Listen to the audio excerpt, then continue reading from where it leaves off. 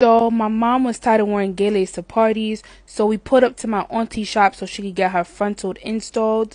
Now I told her, don't do it. Please don't do it, because if one of us goes in, then we all go through it. Like, she installed a frontal before, but that thing came off the same day she installed it, because this Nigerian heat is no joke.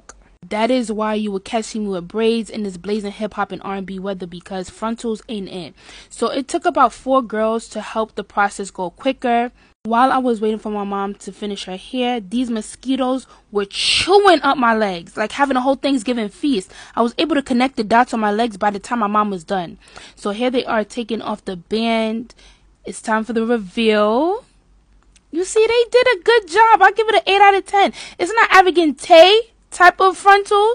It was the T-Touch, and my mom paid 10,000 naira, and she was really happy with it. I liked it on her. It fit her very well.